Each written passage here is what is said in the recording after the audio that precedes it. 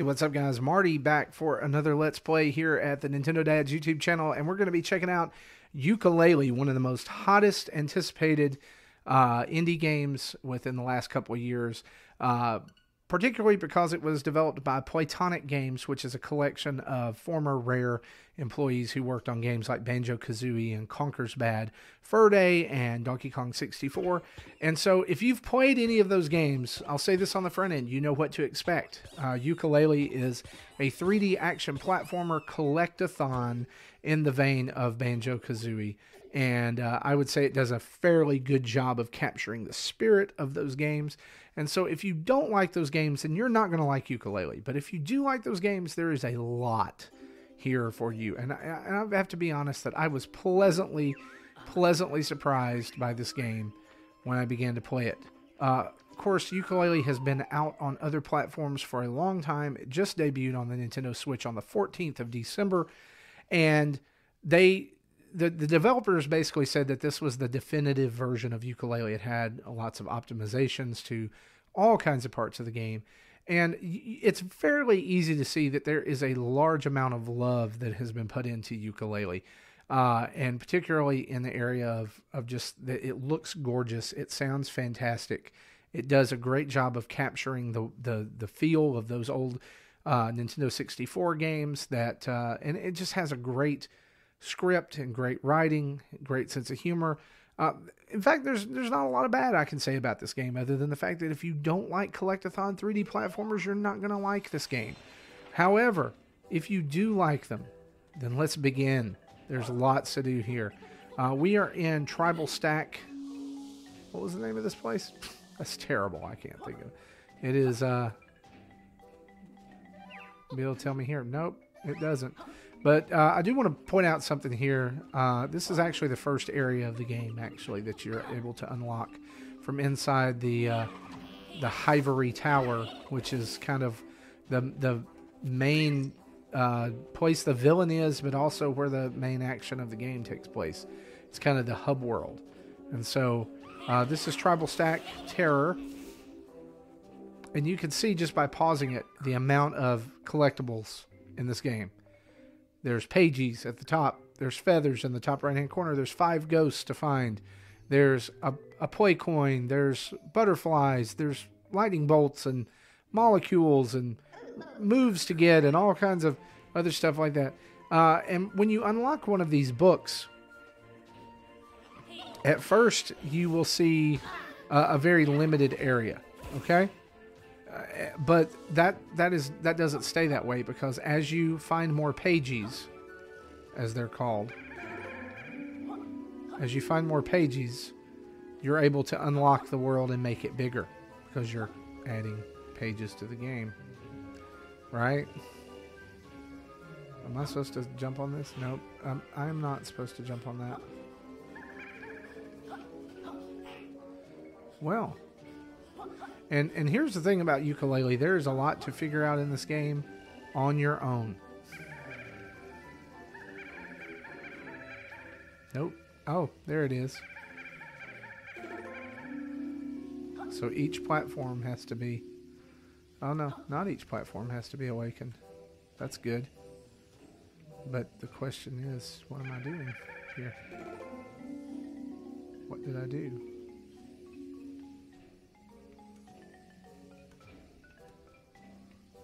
Oh, I unlocked that platform that I've got to time just right to get to.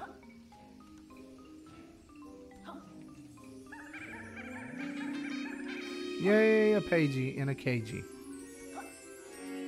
So now I have unlocked the book and I have 5 pages. And I have this ghost here who you can somehow get, but it doesn't. And that's the thing about this game. It doesn't tell you how to get all the things. When you show up to a task and you can't get it, you just can't get it. Does that make sense? I don't know.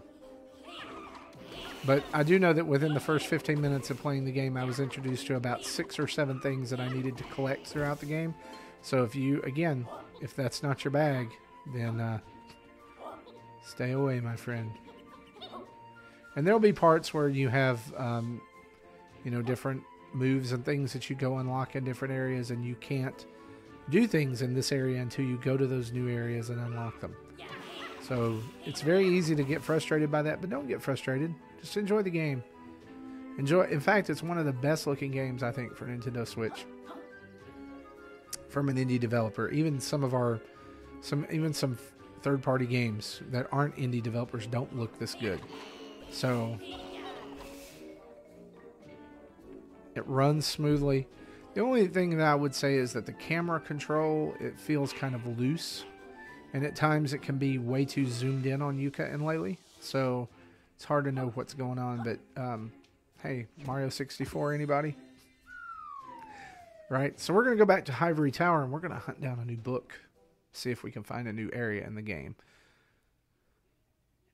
And that's there's a little thing about Dr. Puzz. Dr. Puzz is a mad scientist who will transform you, and then Tribal Stack Terror there. You got turned into a plant that used its pheromones to wake up other plants to get a Pagey. I don't know how many Pages are in the game. I think I heard that there's something like over 200. So plenty to do, lots to find here in this game.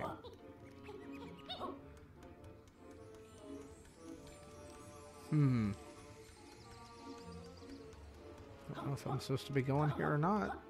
We'll see, right? Obviously, that's probably meant to shatter later. But not right now. For now, let's go find another book, if we can.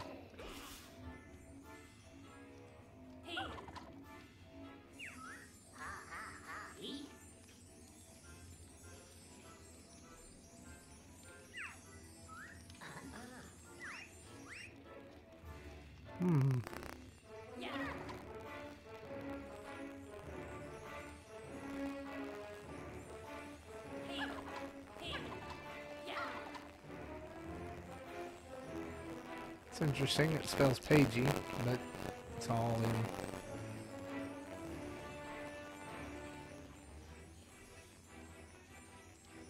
in.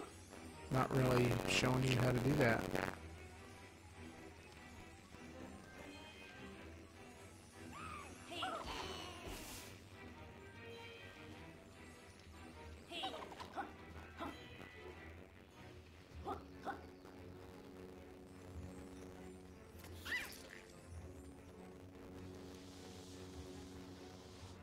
Oh, there's a sign to level 2, which is apparently a frozen world, right?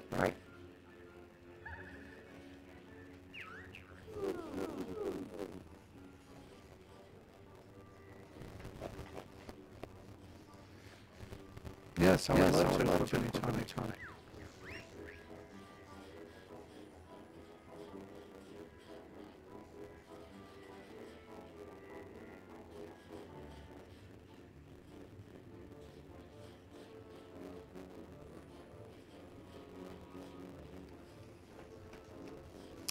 Well, we haven't unlocked any new tonics yet. So for now, we'll just move to the next. Oh. Did I? It's interesting. We'll just there. The baller. Only loses its power. Sure. Let's do that.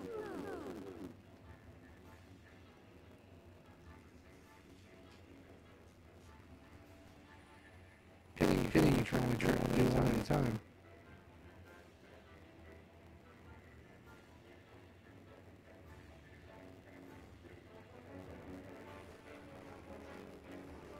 Let's see. Looks like you go this way. You can't get that page yet. Why it's not burning up? Nobody knows.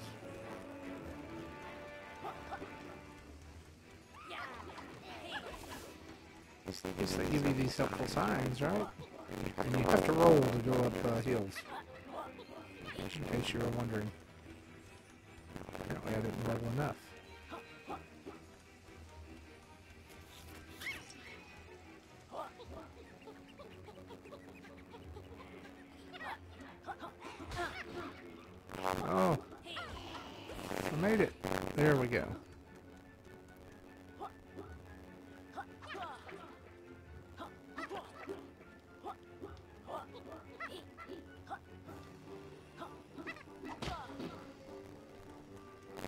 and that was a move you had to buy in the Aztec world, or in the Tribal Stack world.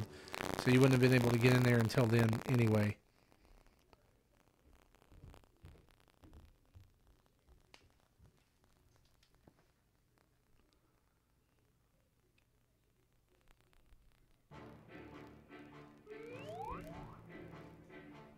Capital B's office.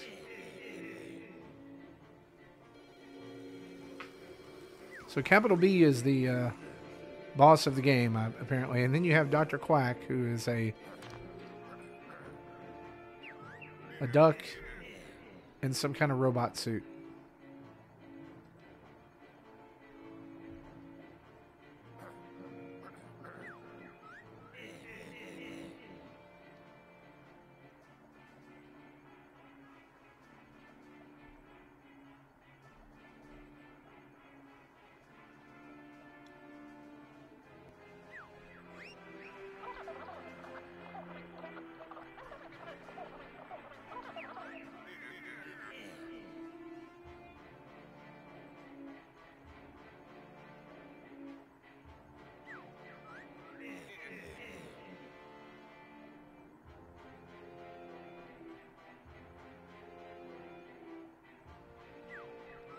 So the basic storyline of the game is that there's a magical book with golden pages, and these guys know about it, and apparently Yooka-Laylee didn't, and so they suck up all the books in the world to be able to get to this, which kind of makes no sense, but whatever, right? You'd like to imagine that on the other side of that TV is King K. Rool, because I mean, what has he been doing the last few years?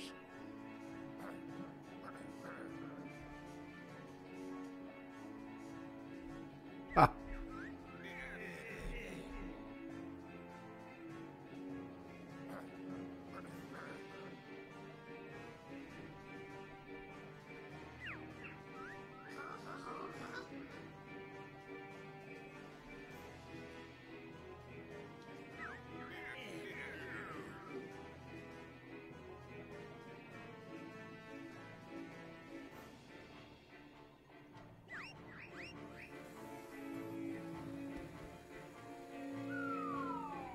I would kind of like some backstory to find out what happened to Dr. Quack.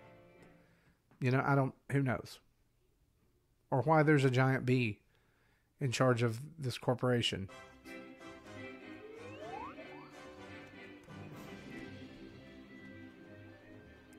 So apparently we'll be going, oh, it's quiz time. Fantastic.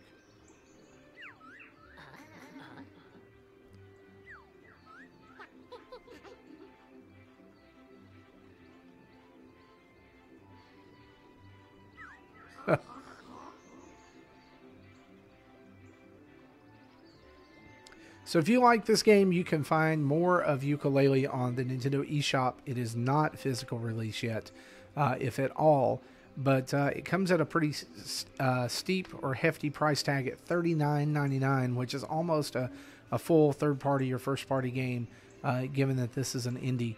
And it is arriving late on the eShop. And so there are some, some great things about this game. If you're, again, I've said this many times, if you're into collectathon type games, if you're into large hub world style 3D games with platforming elements, then you're going to like this game. If you don't like those things, then I will go ahead and tell you stay away from this game, because it will overwhelm you with the amount of collectibles and things that it asks you to get, even to move forward into basic areas of the game. However, if you do like those things, then this is going to charm you. You're going to love it. And as our good friend Jacob Rush from Nintendo Nostalgia says, it's a game that everybody should play. And I think it was top of his Christmas list. And so shout out to Jacob. I hope that you are enjoying Yooka-Laylee still. He probably beat it like the first day he had it. I don't know. But for Justin, for Zach, for Jesse, and Marty here at Nintendo Dads, keep watching our videos here on YouTube. Also check us out on iTunes at Google Play, or on iTunes, Google Play, and Stitcher for our weekly podcast. Check us out on Twitter, all kinds of social media. We would love to interact with you and hang out. And you can also go over to Nintendo, patreon.com/Nintendo Dads to change the world one vote at a time, or $1 at a time, by supporting all the things that we do. Thanks, guys, for watching this video. Keep checking us out over here at YouTube and on our podcast. Bye-bye.